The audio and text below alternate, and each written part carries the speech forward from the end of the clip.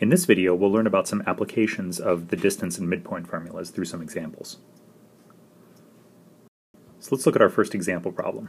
Consider the 3 points A, which has coordinates -2, 1, B, which has coordinates 2, 3, and C, which has coordinates 3, 1. So first thing they ask us to do is find the length of each side of the triangle ABC. Now it's going to be helpful here for us to have a picture, so let's just plot these 3 points really quick. So I'm going to draw my axes here. So -2, 1, I'm just going to tick off some points on my axes. So -2, 1 is going to be this point right here, -2 on the x-axis, 1 on the y-axis. There's my point A. 2, 3 is going to be over here, 2 on the x-axis, 3 on my y-axis. And then 3, 1, that's going to be over here, 3 on the x-axis, 1 on the y-axis. So my triangle is going to be something like this.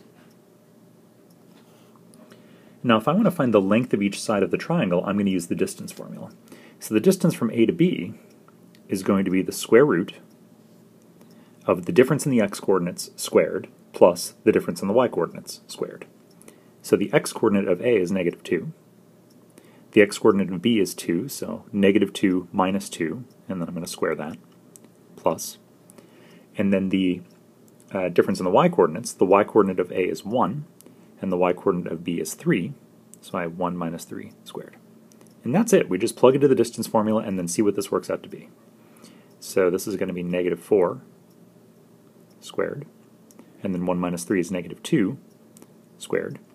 -4 squared is positive 16, -2 squared is positive 4, so that works out to be the square root of 20. And in general, you should leave your answer in exact form whenever possible. We could type the square root of 20 into our calculators and get a decimal approximation, and that might sometimes be useful, but the exact answer here is the square root of 20. Similarly, we can find the lengths of the other two sides of this triangle. So the distance from A to C is going to work out to be 5, and the distance from B to C is going to work out to be the square root of 5. So check those on your own and make sure that you can get those answers, but those are our other two distances that we're looking for. Now for part B of this problem, when they ask us to verify that the triangle is a right triangle, what exactly are they asking us to do? Well, remember that when we have a right triangle, we have the relationship that a squared plus b squared equals c squared. The sum of the squares of the lengths of the legs equals the square of the length of the hypotenuse. But the first problem here is that we're maybe not exactly sure which of these three sides is supposed to be the hypotenuse, or in other words, we don't know where the right angle is supposed to be. But if we look at our picture, and this is one of the good reasons that we wanted to draw a picture here, it looks like if there's going to be a right angle in this triangle, it looks like it might be there. Now, we don't know that that's a right angle yet, but if we had to guess that there would be one, then that's where we would guess it would be, just by looking at it. That looks much more like a right angle than the other two angles in this triangle. So what would have to be true about these three distances in order for this to be a right triangle? Well, what have we figured out? We figured out that this distance is the square root of 20. We figured out that the distance from B to C is the square root of 5. And we figured out that the distance from A to C is just 5. So what would have to be true here is that the distance square root of 20 squared plus the square root of 5 squared would have to equal, we don't know if it does yet, but it would have to equal 5 squared. Well, the square root of 20 squared, when I square a square root, the square root goes away, I just get 20. Again, when I square a square root, the square root goes away, and I just get 5. So does 20 plus 5 equal 5 squared? Well, 5 squared is 25, so looks like that works. So now we know that the triangle really is a right triangle. So what's the area of that right triangle? Well, the area is 1/2 base times height.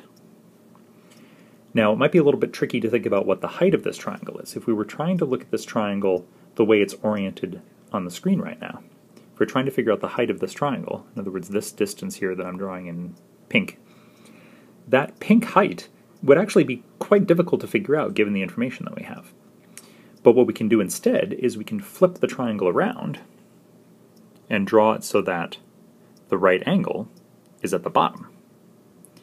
If we do that, Then what we know is that the base of my triangle, which is the short side, that's the square root of 5. And the height of my triangle, that's this tall side, that's the square root of 20. So now I know the base and the height of my triangle, now that I flipped it around this way. So I get 1/2. The base of my triangle is the square root of 5. The height of my triangle is the square root of 20. And when I multiply those together, if I multiply two square roots, the product of two square roots is the square root of a product. So that's 5 times 20 under the square root, which is 100.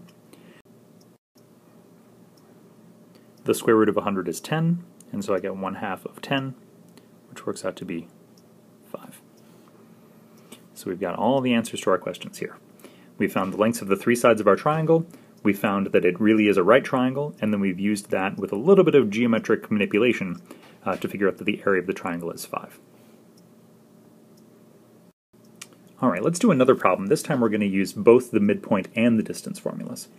So we're told that a baseball diamond is a square, 90 feet on a side, and that a shortstop is standing exactly halfway between second and third base and needs to throw the ball to home plate. And we want to know how far from home plate is he.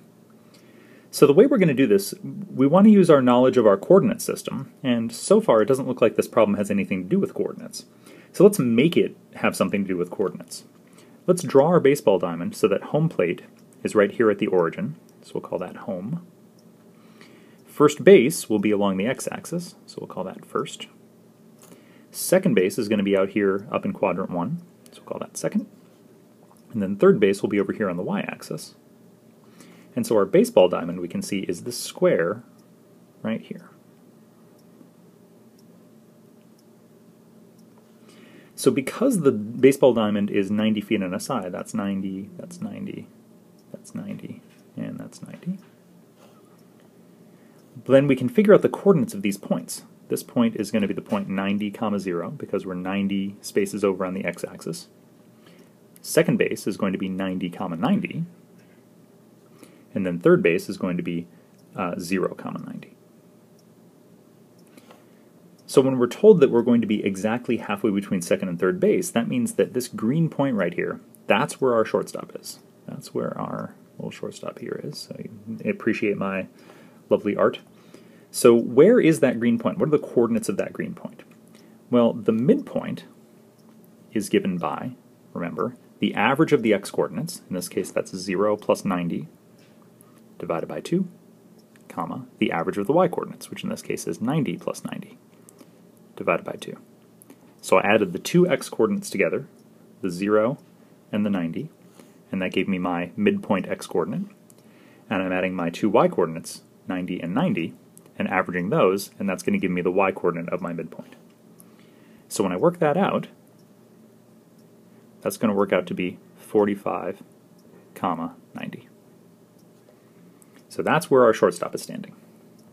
So now what we want to know, what the question is asking us for, is what's the distance between the shortstop and home plate.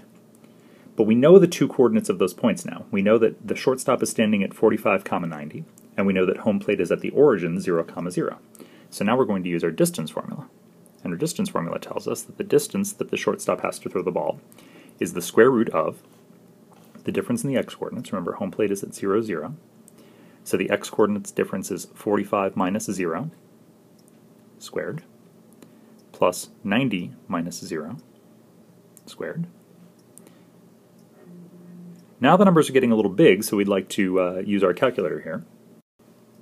45 minus 0 is 45, and when we square that, we get 2,025. 90 minus 0 is 90, and when we square that, we get 8,100. Adding together 2,025 and 8,100 gives us 10,125. And when we compute the square root of 10,125 on our calculator, we get that it's approximately equal to 100.6. So that means that our shortstop has to throw the ball